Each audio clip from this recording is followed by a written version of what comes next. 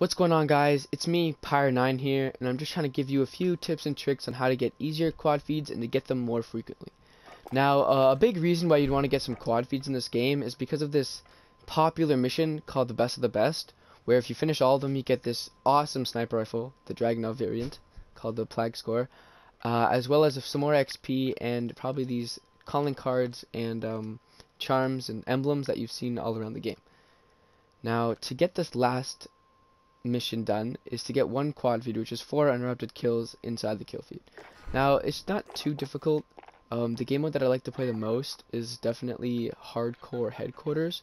It's just easy, it's quick, it's easy to get kills. It's also easy to get killed, but you have to watch out for that, especially now.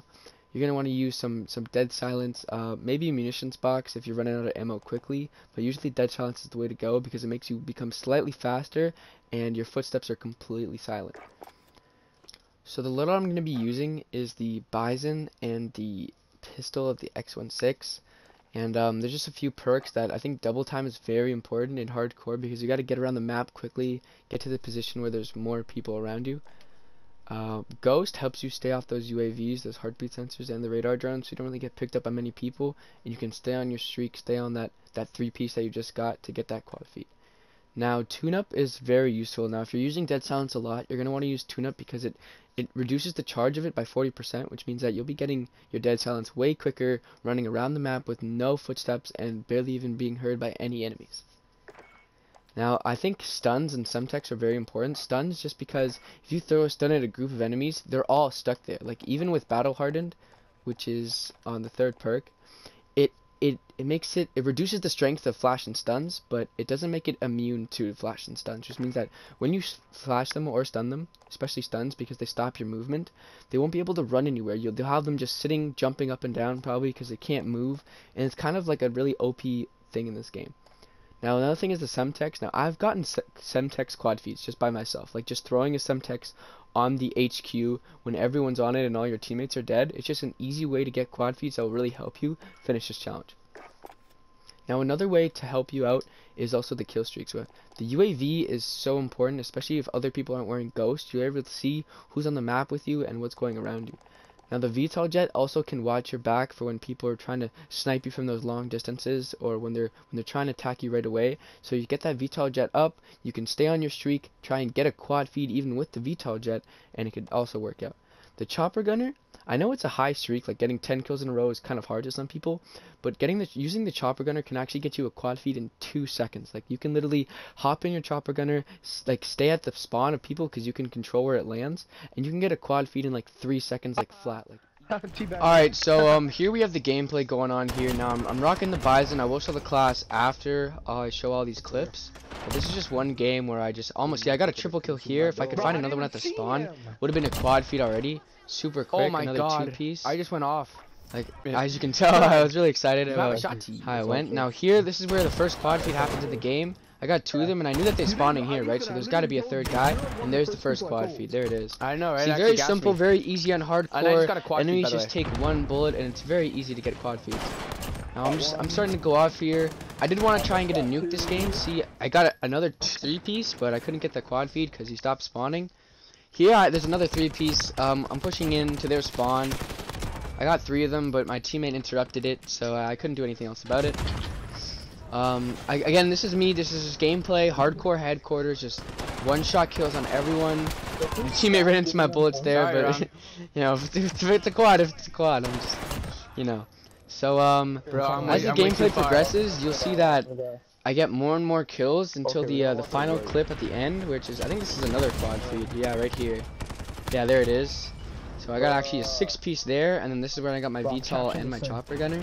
So this is a little bit of gameplay of just me rocking the chopper gunner, mowing down kids, and just getting the easy kills that I could. Now I did want to get 100 kills this game, but I also wanted to get my nuke. So see, I'm sitting here waiting for them to spawn, trying to get this HQ. There's the first one. There's another 2nd. And then I push up closer to them, where I get a 3rd, but I couldn't get a 4th because my teammate interrupted that quad feed, like in the kill feed. Now here's where it gets pretty crazy right now. Now you're gonna see like 5 guys run out because we're capturing the HQ right now. So there's the first one, there's second, that's 3, and then I wanted to see if I could get another, so there's another quad feed in the exact same game. That was also the play of the game, which you'll see back here right now. I can be cooking shit like a Adidas. By we, I mean only Ethan popped off. Hey yo, watch this, bro. Bop, bop, bop. Wait, is that another guy? Bop. Come on now, stop playing with me like that. Come on now, come on. And like I said before, but we have the monolithic suppressor just for more range and the sound suppression. Keeps you off the minimap when you got that 3-piece going to a 4. You don't want them enemies knowing where you are. Like you don't want any of that, so you be very quiet. I have attack laser just for that aim down sight speed because it's so important in these hardcore game modes where you can get shot by 1 bullet and your streak is over. No stock for the movement speed and the ADS speed, as well as sleight of hand just so I can reload quickly, get back into my streak, and start killing more people. Stipple grip tape is always a must. I use it on almost every single gun. The 8-ounce sight speed and the sprint to fire speed helps you out so much. It makes every gun feel a little quicker. Now my secondary, I didn't use it that much in the gameplay, but it is pretty good. I used a lightweight trigger just so I can shoot as fast as possible. And then this is also just for that 8 ADS speed, the side arms featherweight. And then the monolithic suppressor is just the same as the PP Bison. Like I put it just so I can get rid of that, get more damage range and get rid of that sound suppression so that they don't hear me coming. Stipple grip tape, like I said before, always a must. And then fast melee in case someone's really close to me and I gotta do something about it. So there it is. And so that's the class setup, guys. I hope you guys enjoyed this video.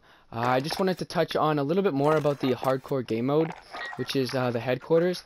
Now, when someone's capturing the headquarters and your team has it, everyone on your team dies and doesn't get to respawn, but the enemy team gets limited respawns until the headquarters either runs out of time or until they capture it and destroy it.